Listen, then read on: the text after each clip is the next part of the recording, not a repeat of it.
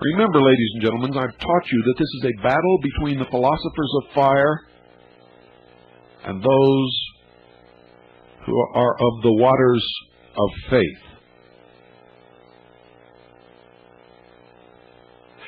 You will also understand many of the things that are becoming politically correct now,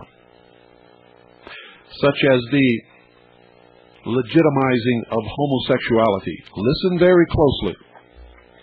I am making no judgments. I am just telling you this is what it is. Like it or not, believe it or not, those in power, those changing the world today, those who are ticking off the minutes of the timetable toward the New World Order, they believe in this religion. And if they believe in it, it makes no difference whether you believe in it or whether you like it or whether you laugh at it. It will affect you. Make no mistake. And I continue.